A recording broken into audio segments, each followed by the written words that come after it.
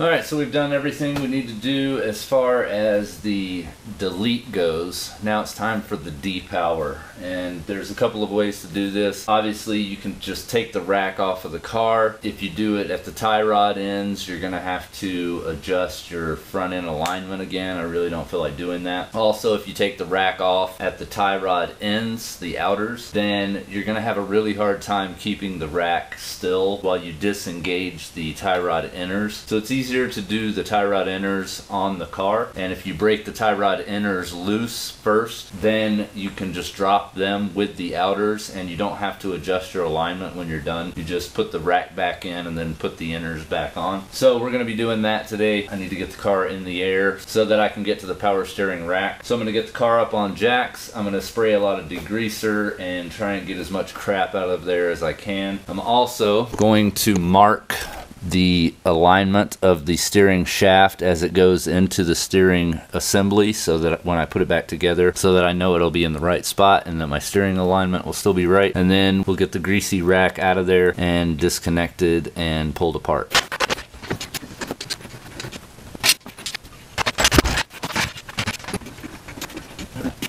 So I got the car as high in the air as I possibly can.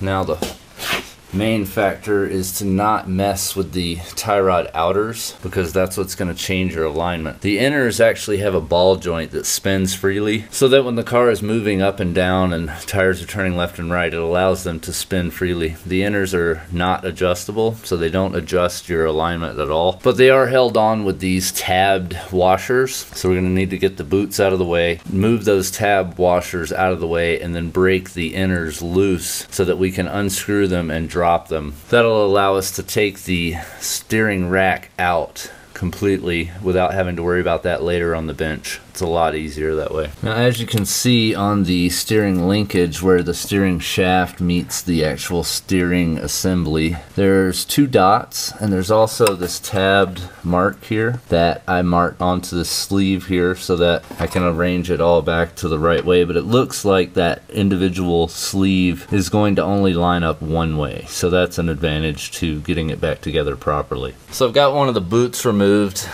As you can see, it's split, and that's really bad because then the grease can't stay on here. You can get dirt and debris in there and it'll ruin your inner tie rods a lot sooner than you'd hope. But as you can see, it's like a ball, so it spins. This right here is independent of this, so there's this little tabbed washer here. We need to move these tabs back out of the way so that this can spin freely, and when it's on the car, it holds everything into place, so it's a lot easier to get this off, and then you can just let this drop down out of the way and it won't affect your steering alignment. When you put everything back together, your alignment will still be the same. We need to do this though on both ends so that then we can take out these 12mm, I think, or 14mm bolts. And I took the 12mm bolt holding the steering shaft out already, and then the entire unit can just fall right out of the front and we can do the service to depower it. Alright, once you beat those little tabs back out of the way, that thing comes out pretty easily. I just use some channel locks because I don't have a wrench that big, but you just unscrew it and the tire will actually turn out of the way for you. That'll drop down, and then everything is still aligned the way it should be. So once you tighten that back up and bend those little lock tabs back over, your alignment should be fine. Now I just got to do the other side, take the four, I believe, 14mm bolts out,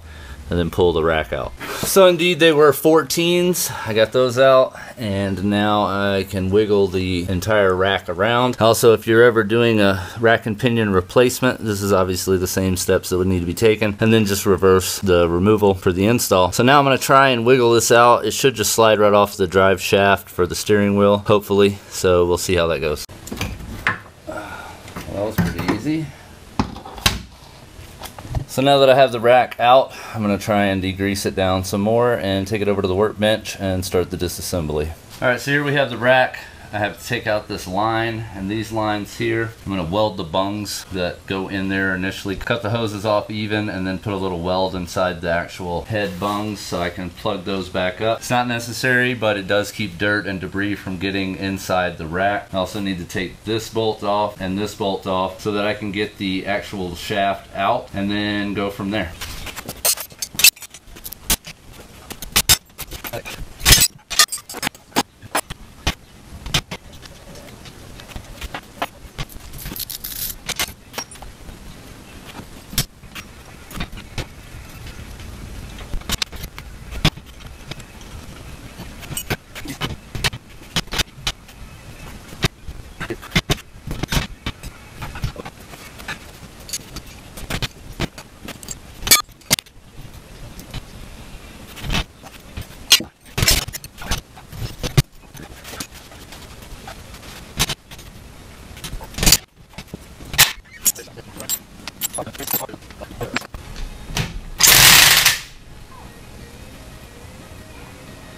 Okay, so I kind of skipped a few steps because honestly there was just different ways of getting this out were not working. I had to check a couple different forum posts and the Flying Miata PDF, but I eventually got this shaft out. I got to get this gasket off here, and then I also welded up the input shaft so that there's no play in that, because apparently there's about 1 millimeter of play. So I put some tack welds on there. Not real sure if I'm supposed to put this gasket set back on or not, because there are bearings that go at the top and the bottom of that shaft. So I'm pretty sure I don't need that because the bearings will support it. I don't know. Kind of just going by about 6 different forum posts. Hopefully at this point everything goes back together and works the way it's supposed to, and my front end alignment doesn't need to be redone. So I'm going to start reassembling everything now.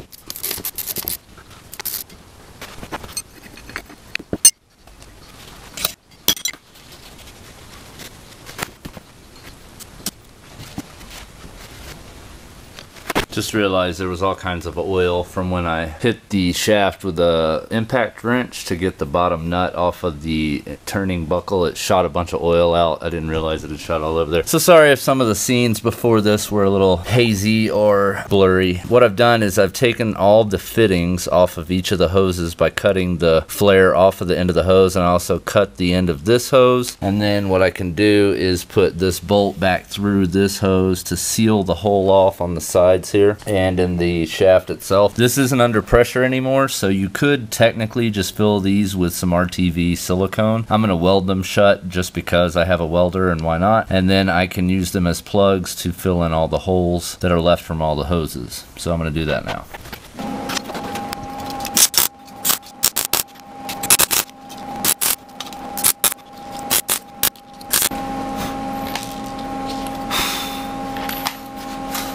Alright, we'll let those cool, and then I'll install them into the rack, and then I will proceed to try and get it back centered so that my front end alignment doesn't get fucked up.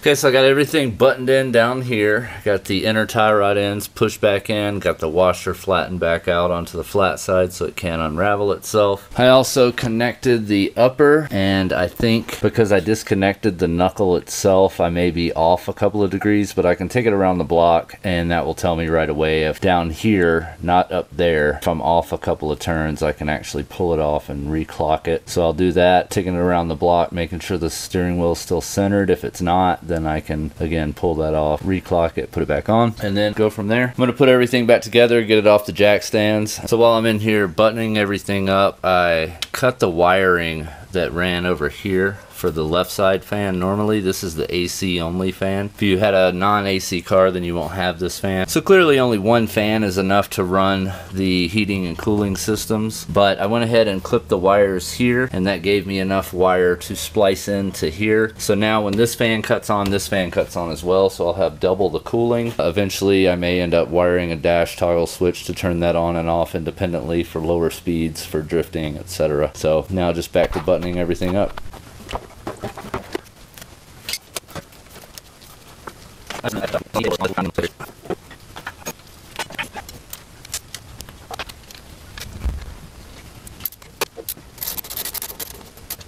Alright, I got everything back together. I'm going to take it around the block, make sure everything still works as it should, nothing's rattling, nothing weird. I'm going to hopefully get it up to temperature so that I can see that both fans kick on together.